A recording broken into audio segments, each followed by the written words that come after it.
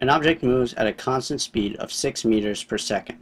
This means that the object A increases its speed by 6 meters every second, B decreases its speed by 6 meters every second, C doesn't move, D has a positive acceleration, E moves 6 meters every second. So we're told that our object is moving at a constant speed of 6 meters per second.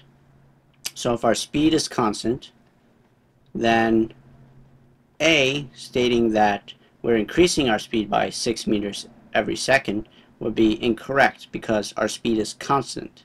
B is also wrong because it's stating that we are decreasing our speed by 6 meters per second every second, but we're remaining constant, so B is also wrong. C states that the object is not moving, but if you remember the equation, speed is equal to distance over time, we can now solve this equation in the form of the distance. So distance is equal to speed times time. If we pick any time, say 2 seconds, and we want to find the distance that it would have traveled in that time, it would be 6 meters per second times the 2 seconds, which would give us 12 meters. So in that time of 2 seconds, our object would have moved 12 meters. If the value came out to be 0, then yes, he would be right. But in this case, we have moved from our initial position, so C is wrong.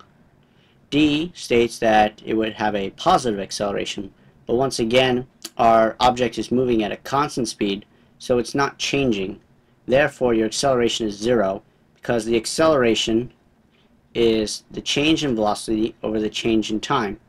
If v remains the same over a time of, say, 2 seconds, then in the numerator you would have 0 meters per second divided by the 2 seconds, which would give you a value of 0 meters per second squared.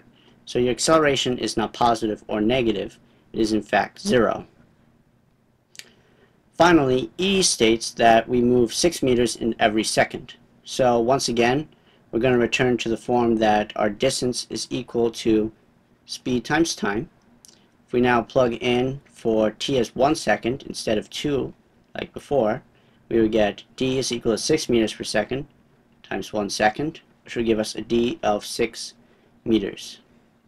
So for every second, because we're moving at a constant speed, our distance that we would move in every second would be the 6 meters as stated in E. So therefore E is correct.